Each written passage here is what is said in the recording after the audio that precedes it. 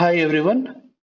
Today we are going to do a video on Blazor Server Cookie Authentication. Okay, it is a part 1 video of this series. So in this series, what we are going to do, we are going to do Blazor Server Authentication with normal .NET cookie. Okay, so what is our target in this video are like creating user authentication tables, okay, creating Blazor server application, installing NT framework core, and configuring the DB context.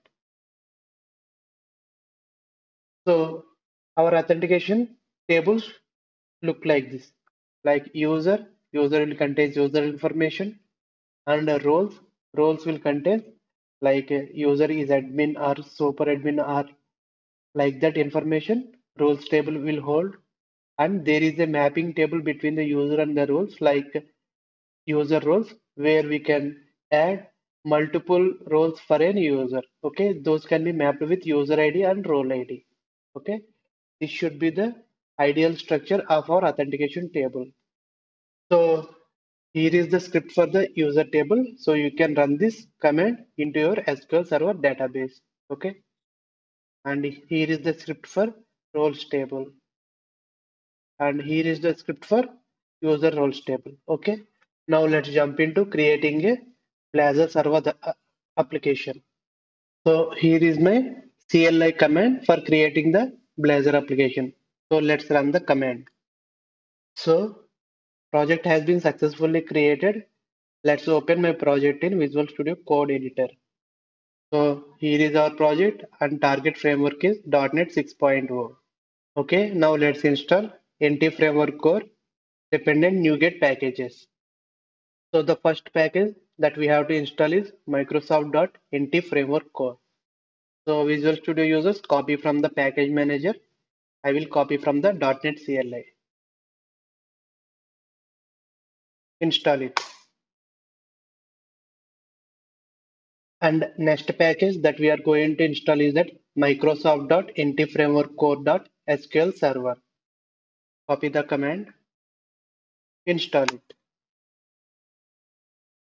And now we have to create the entities that represent our table classes. So now we are going to create 3 classes.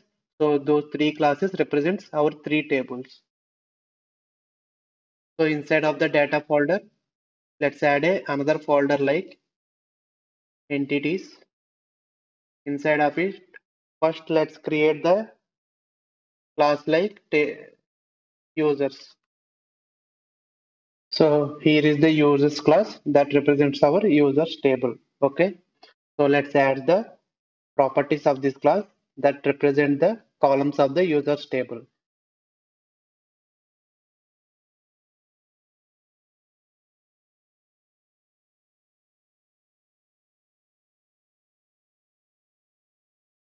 So finally, our users class look like this, where we have properties like first name, last name, email, and password hash. Okay. Now let's create another table class that is roles.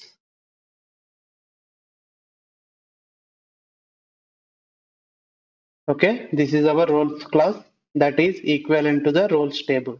Now let's add properties into it.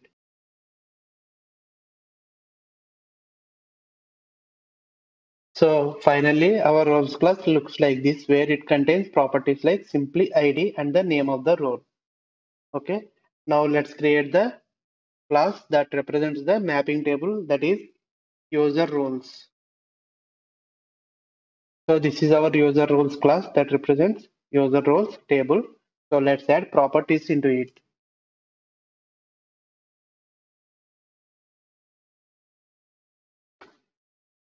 Okay. Finally, our user roles class look like this. Now to manage all these table classes, we need to create a context class that is called database context class. So database context class is equivalent to the database. So now in the data folder, let's directly create a class like my cookie auth context. So the name of the DB context class is similar to the name of the database. That is the convention, but you can give any name. But convention is database name should be given as context class name. Okay, now this is our context class. Actually, currently it is a normal plain C# class. To make it DB context class, we must inherit DB context that loads from the Microsoft.NT Framework core. Okay, now into the constructor, let's pass the DB context options.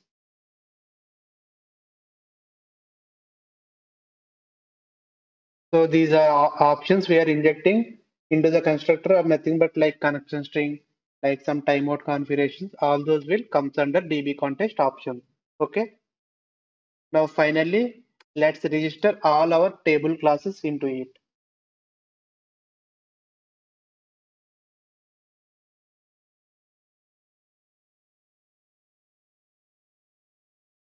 So all the table classes must be registered as a properties into the DB context. Okay, and this property name must match with our table names. Okay. Now in the app settings .development.json file, let's add our database connection string. So to do that, we have a default property like connection string. Inside of it, let's add our own property.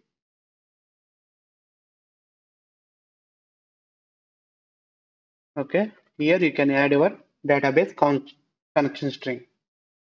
Okay, after adding database connection string, let's register our database context into the program.cs file. Okay,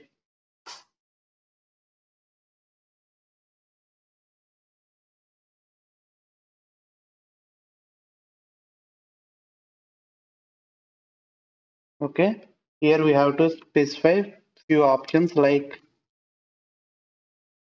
option start, use SQL Server. Okay, that loads from NT framework, and here we have to pass our connection string. To do that, we can have builder dot configurations dot get connection string. Okay, inside of it, let's paste our connection string property name.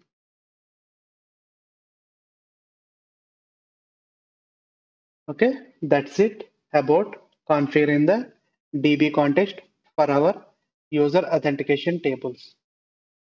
So in this video, we have created authentication tables, created our Blazor WebAssembly application, and installed NT framework and configured the database context. So in the part 2 of the video series, we are going to implement the user registration logic. Okay, I hope this video has delivered some useful information to you all. So if you like my video, please support me by subscribing to my channel. Soon we are going to meet with new videos. Until then, signing off.